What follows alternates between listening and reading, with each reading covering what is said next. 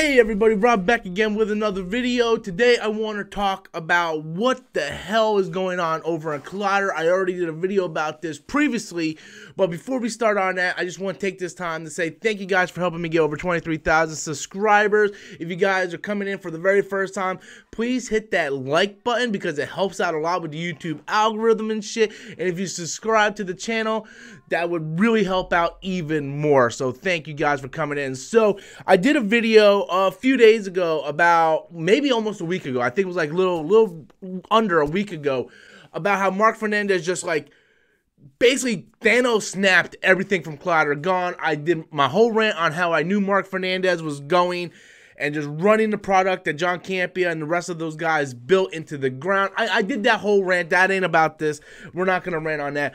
But since then, more drama has come out. More drama has come out. Some little shit by the name of Jack Hine came out, was basically, you know, rubbing it in the face of the people that got fired and so on. So there's been a lot of backlash on everything that's happened over at Collider. So Marc Fernandez came out yesterday in this town hall. If you guys don't know, Marc Fernandez is the CEO of Collider. He's the one who bought Collider from Frosty and Complex, and he's the one that single-handedly ran it straight first into that brick wall. Like, he ran right into the brick wall. So Marc Fernandez is the guy.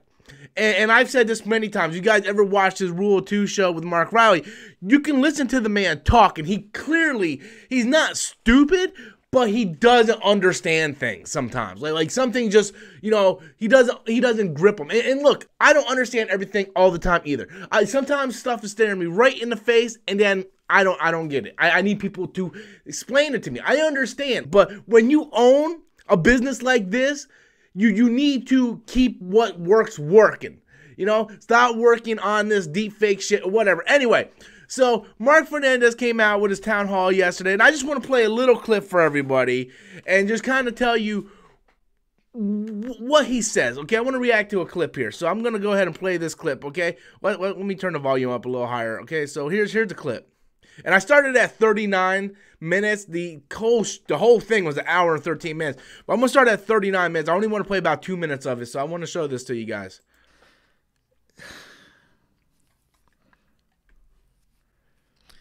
Josh McCouga. Josh and I have written a screenplay together, and I know I'm probably going to get some fun comments about this. And we wrote a screenplay together. It's a mafia story. And man, do I love this friggin' script. I absolutely love this script. And I'm going to make this friggin' script. I'm going to make it. And I'm going to make it with Josh. And I'm very, very excited about it. I friggin' love Josh. And as a little side note, Rumor Mill was another show that we're not doing anymore for now. But man, what a brilliant show. And you guys weren't really watching it, but yeah, blame the fans. On the channel. If you want to check out some brilliant show, check out Rumor Mill. Check out the incredible dynamic. I'm looking at the live chat. Someone said midlife crisis. Jeff Snyder, General Bing said Perry, midlife crisis. Roca. I mean, this is literally was my favorite show. And you know, unfortunately, we weren't getting like any views on it. But man, what a great show Rumor Mill was. And Josh McCouga, this guy. Any crazy idea that I have, you know, Josh is ready to jump on it. Oh boy. Mark Ellis. Watch this. Mark Ellis. Mark Ellis is he's probably the kindest dude.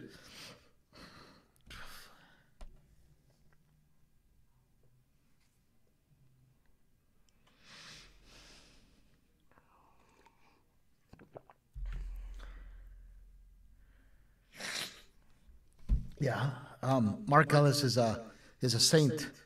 You know, during the snap thing.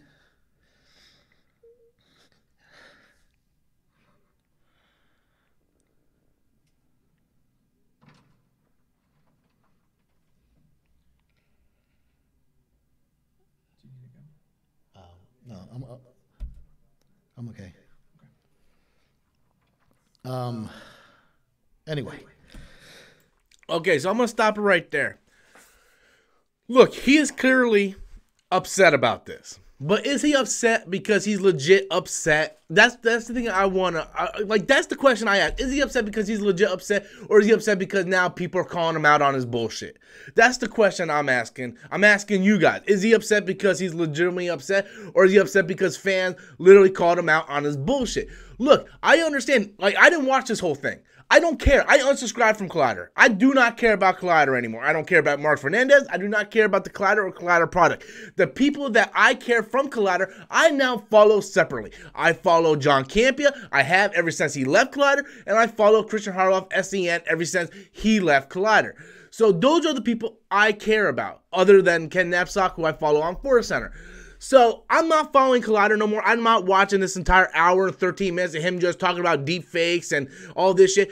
But I've watched other people's reaction to this, and apparently he has come out and said, look, we are not legally obligated to give anybody a notice before we did this.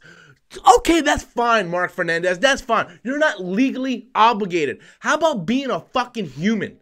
How about showing some goddamn compassion, some humanity, and giving these people at least a week's notice, a fucking 24-hour notice, son? You sat there and let everybody celebrate on a Christmas party, the Collider Christmas party, and then soon as it hit January 1st, you fired everybody without even telling them the day before. You fucked them, and you fucked them without the fucking common courtesy of giving them lube. That's what you did, Mark. You fucked them, and the fans are calling you out. You want to focus on deep fakes? Look, deep fake. The first deep fake that came out, I thought was hilarious. I thought the first George Lucas deep fake was hilarious. Then the second one came out, which I believe was the Mandalorian trailer. I thought that was funny. And then what happened was you kept doing them. The round table thing with all this, that wasn't funny. I didn't laugh at all. And then the George Lucas camping out, like, I giggled a couple times. Each time you came out with another one, they were less and less humorous, because we were already getting used to that. You cannot sustain deepfake as a business model. You cannot. It's a fad. It's going to go away. People want to come to Collider because they feel an attachment to these hosts, to these I want to say characters, even though that they're not really characters. But, you know, people come to my channel, I hope, because they know that Robert Storms is going to keep it real. I'm not going to bend over. If I don't like a certain movie and the majority love it, at least they know I'm being real with them, that I'm not making it up, that I'm not just saying that to go with the group.